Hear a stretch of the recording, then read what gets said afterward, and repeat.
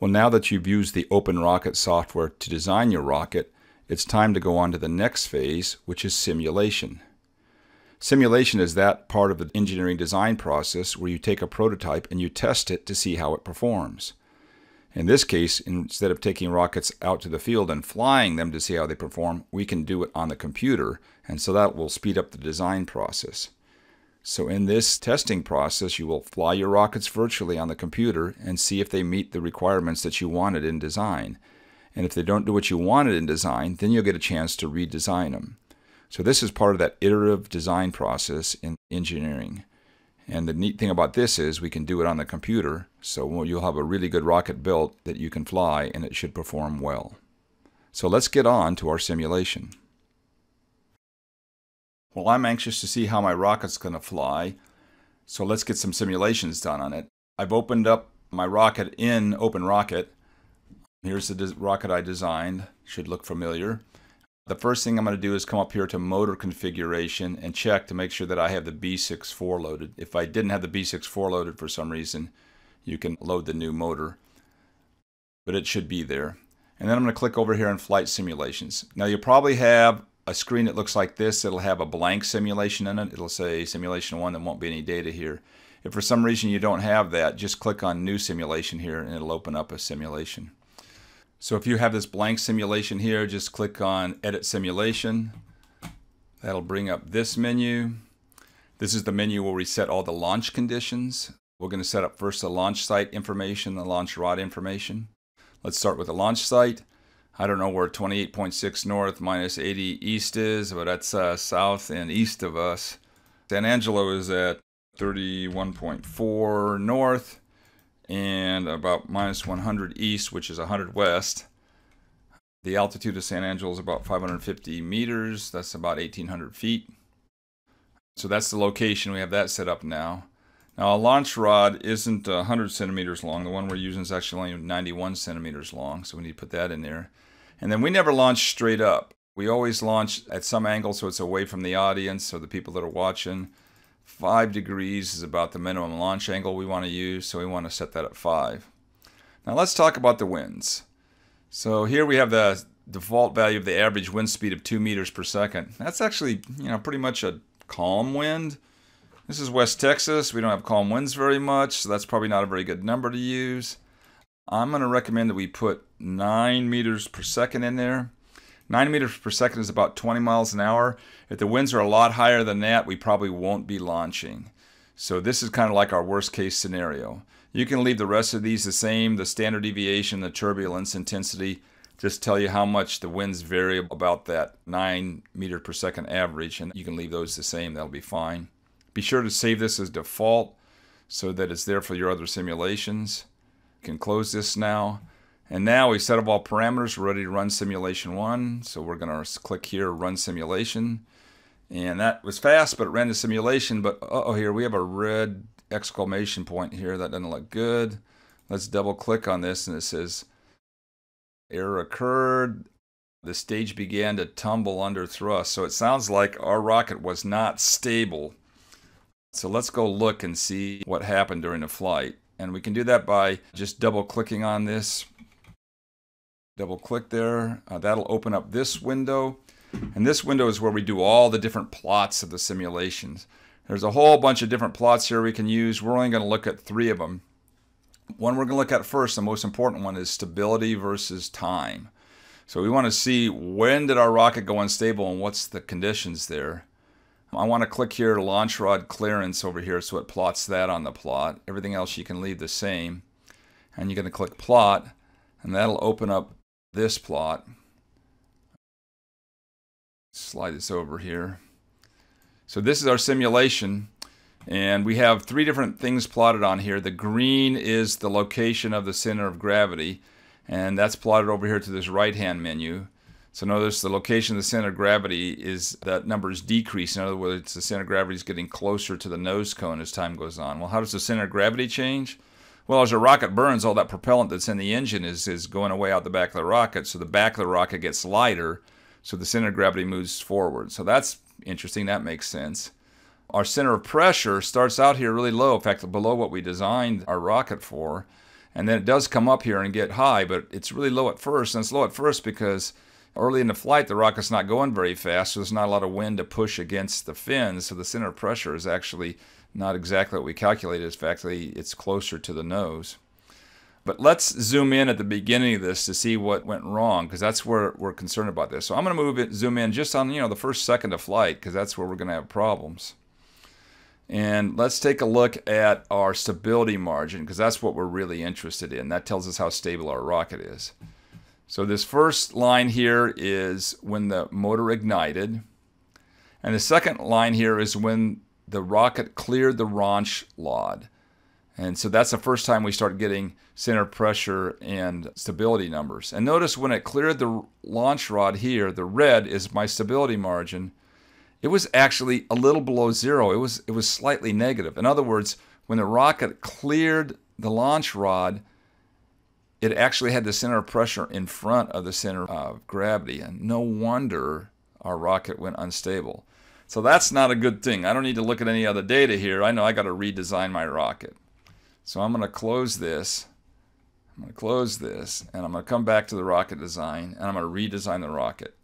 So if I'm going to make it more stable, I'm going to have to change the fins or make it longer. So I'm going to choose to change the fins. Let me open up our fin set. I click on shape. And what I'm going to do is I'll make the fins bigger, and I'm going to make them go farther back. So I'm just going to make them bigger. I'm going to make them go, whoops. That's not what I wanted to do. I made a new point. I just want to drag the old point. So I'm going to make them go farther back. So all I'm doing is making them bigger, really. I think, I don't know. My stability caliber just went up to a little over 2. Remember, I designed it for 1.5 before. That looks a little better. So let's see if that works. I'll close that.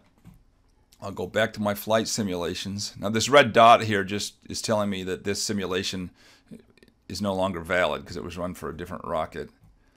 So I'm going to create a new simulation. I'm going to come back in here at my launch conditions, make sure everything's fine. Since I saved this all as a default, everything there looks good, so I can close that. I can click up here and run simulations. Okay, that simulation ran, and notice that I got a green check mark there, so everything looks good. That's great. Let's double click on this and see what it actually looks like. Okay, again, the first thing we're going to look at is stability versus time, so I'm going to plot that one. Bring that over here. Again, I'm going to zoom in just on the very beginning of that because that's the part I'm interested in. And now let's see what's happening. Okay, well now notice when the launch rod was cleared, I now have a positive stability margin. It's not as big as I designed. It's only 0.25, but at least I have a positive stability margin. So that makes me think my rocket's going to do better. That looks good. At least I have a stable margin. So I'm going to close that one. Let's look at the next one, which we're interested in, which is the vertical motion versus time. This is going to help us look at when the ejection charge occurred and how that worked. So click on that one. I'll have this plot. So I have three things again plotted here. I have the altitude versus time. That's the red one. And notice the peak altitude I got up here was 180 meters here. 180 meters, that's almost 600 feet. That's pretty cool. Rocket went 600 feet high. The green one is the velocity. The velocity is plotted to this right scale over here. The maximum velocity was almost 150 meters per second. See, it's in meters per second. You can see 150 meters per second is about 165 miles an hour. That rocket was moving pretty fast. And notice that the peak velocity occurs right when motor burnout occurs, because after that it's going to be slowing down. The blue one's my acceleration. That follows the thrust curve of the motor pretty much at the beginning, and then when the motor burns out, the acceleration goes negative because now you got all the wind resistance is slowing the rocket down. But the big thing we want to look at on this one is where this recovery device fired. Now notice our recovery device, or our ejection charge, fired just a little bit before apogee. Not too much, that's okay. But the thing we're really concerned about is how fast was the rocket going then? Because if the rocket was going too fast, our streamer could get just torn right off the rocket. And we'd really like to make sure the rocket's going less than 20 meters per second or so. So I'm going to follow this line down to the velocity, and it hits the velocity right there. And if I follow that over to the right, it looks like it's going a little less than 10 meters per second. That's a good number. It's less than 20. In fact, it's less than half of 20. So that looks good. It looks like our rocket is stable. Looks like the ejection of charge is occurring close to apogee. And it looks like it's not moving too fast at ejection. So we're going to close that. The last thing we're going to look at is the flight side profile. This is going to show us where our rocket flies. And so we're going to click on that. I'm going to plot that. And we'll get this plot. This plot 0 is where we launched at. The positive numbers are to the east. The negative numbers are to the west. So here's our rocket. And it turns and flies into the wind, because this is a really high wind now, remember. And this is where motor burnout occurs. Here's where the ejection of charge occurs. It goes a little higher. And then it comes down, and it looks like it lands about 30 meters away from us. So that's about 100 feet away from us. That's not too bad. I think we could walk that far. We probably could find that rocket. So this looks like a good simulation. I think this is all going to work. I've now got a design that's going to work for my rocket. It's going to be stable. Notice that it's a good thing I did my simulations, because my first design, even though it had a stability factor of 1.5, at least under these winds, it was not stable. If you want to run more simulations, you can. You can just add a new simulation. You might, for instance, want to run one at a lower wind speed. So something like 5 meters per second is closer to like 10 or 12 miles per hour. That's more like an average wind speed that we might run. You can close that, and you can run that simulation. And if you look at the data for that one, let's again look at our stability versus time plot for that one. Again, let's look at the early part of it. And here, notice that we have a much higher stability number at launch when it leaves the launch road right here. It's up to 0.75, it looks like. The other one was quite a bit lower than that. So the same rocket, when we launch it under lower wind conditions, is going to be more stable. So I think we have a good design. Under the worst wind conditions, it's going to fly okay. Under the lighter conditions, it's going to fly even better. It looks like we got a good design. And it sure is a good thing that we had this simulator so we could launch our rocket on the simulator before we actually launched it out on the site, because if the winds were high, it was not going to be stable, our original design. Before we leave this page, let's take a look at this table and the important data that's on it. These are just numbers that come off the plots, but it's a great summary, and you're going to want to write these down, and you're going to want to compare them to the data you get in the field when we launch your rocket. This first column here that we're going to look at is the velocity off the rod. That tells you the velocity the rocket has just as it leaves the launch rod. That has to do with that early stability that we were talking about. That was a problem with our first launch. Apogee, the maximum altitude that the rocket reaches. These are all within a few meters of each other, you can see. The velocity of deployment, that's how fast the rocket's moving when the ejection charge fires and it deploys your streamer. The optimum delay is the simulation's estimate of when you would have the perfect delay to deploy the recovery system. Notice that it says it should be around 5 seconds, and the B6 motors is only a B6.4 and a B6.6, so we couldn't get 5. We either have to deploy a little early or a little late. Maximum velocity, the fastest speed the rocket reaches, and its maximum acceleration. The time to apogee is how long it takes to get to the highest point, and have the total flight time here. And then finally the velocity when it hit the ground. So please record these numbers for your best simulation, because we're going to use those to compare to the flight data, and we're also going to ask you to enter some of that data in your coursework here for us. All right, well, there's one last thing I want to cover, and it's real important because it's about your fins. So before you finish, come back here to the fin design, and come back here to the shape, and you're going to have to cut fins out to this design, so you're going to need this information to cut your fins out. So the first thing I like to do is come in here. If I'm going to measure these fins and cut them out, I like to round these numbers to their, at least to the nearest 1/10 of a centimeter, which is a millimeter. I can measure that much. So I'm going to change this to 2. I'm going to change this to 6.5.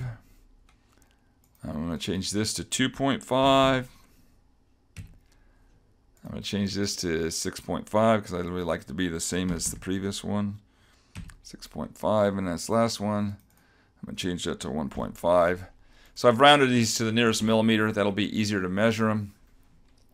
Now you either need to take a screenshot of this figure so that you can lay this out, because you're going to have to lay this pattern out on a piece of paperboard to make a template for your fins. So either take a screenshot of this so that you have it, or write all these numbers down and then make a sketch and write the coordinates of each point so that you can measure these all out and cut out your fin the proper size.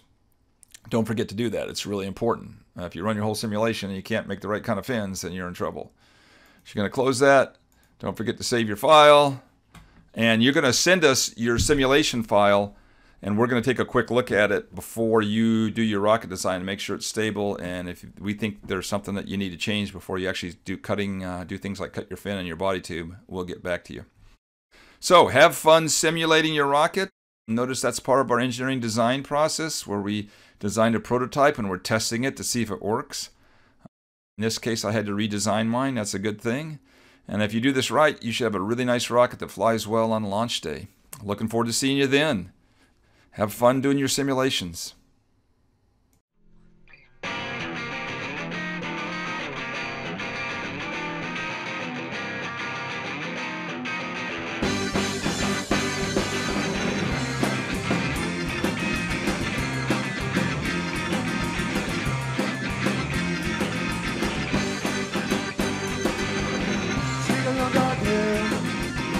Gotta